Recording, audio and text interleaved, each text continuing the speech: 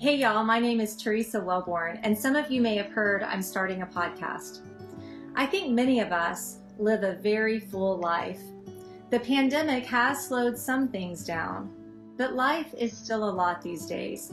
The juggling of work demands and your child's schoolwork, all the necessary errands and appointments in between, and oh, by the way, the inspection sticker on your car is out of date. And oh yeah, you forgot the dentist appointment, the one that you've already rescheduled 2 times.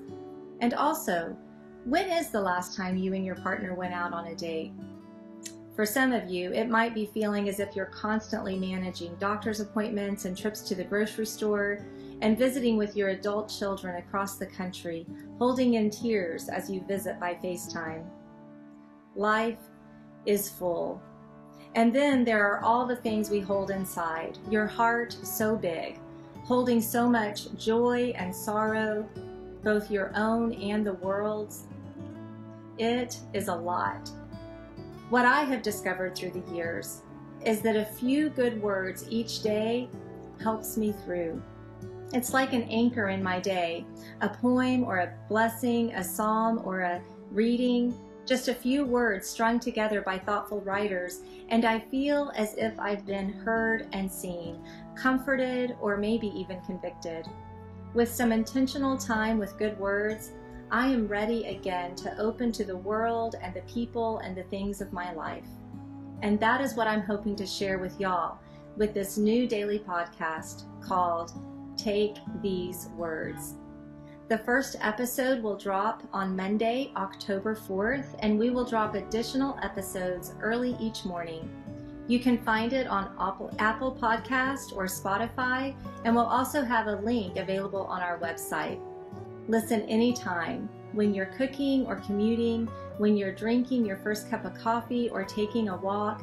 It will be fairly brief, just a few minutes each day, where I'll share with you words from thoughtful writers, like these words from John O'Donohue, a late Irish writer. I'm going to leave with you this blessing for the morning that he wrote. Take these words. All that is eternal in me welcomes the wonder of this day, the field of brightness it creates, offering time for each thing to arise and illuminate. I place on the altar of dawn the quiet loyalty of breath.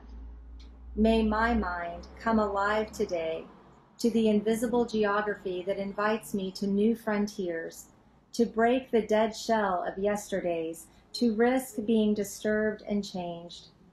May I have the courage today to live the life that I would love, to postpone my dream no longer, but do at last what I came here for, and waste my heart on fear no more.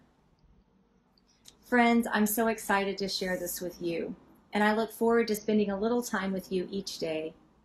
Remember that you are good, that you are beloved, and you are enough.